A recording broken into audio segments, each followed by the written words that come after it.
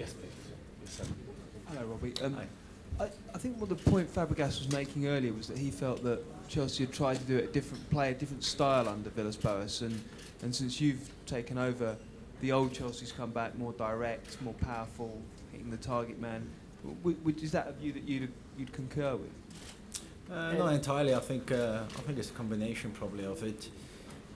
If you look back at the Sunday game as well, I think there was a lot of short combinations and possession play and quick combinations. So I wouldn't entirely agree with his statement.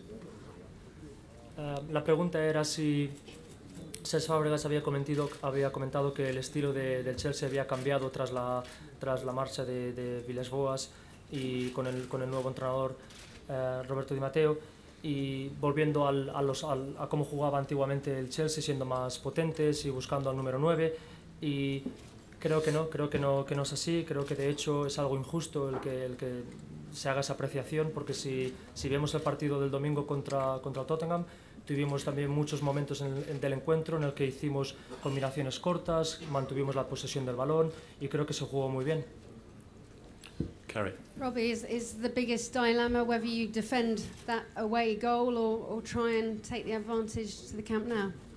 And what's the plan? Yeah, when you play a home game, you wanna get a good result, a positive result into the second leg. So it's going to be a game where we obviously have to make sure that we don't concede, but also we have to try and score a goal or two if we can, to be able to go into second leg with a good result. La pregunta era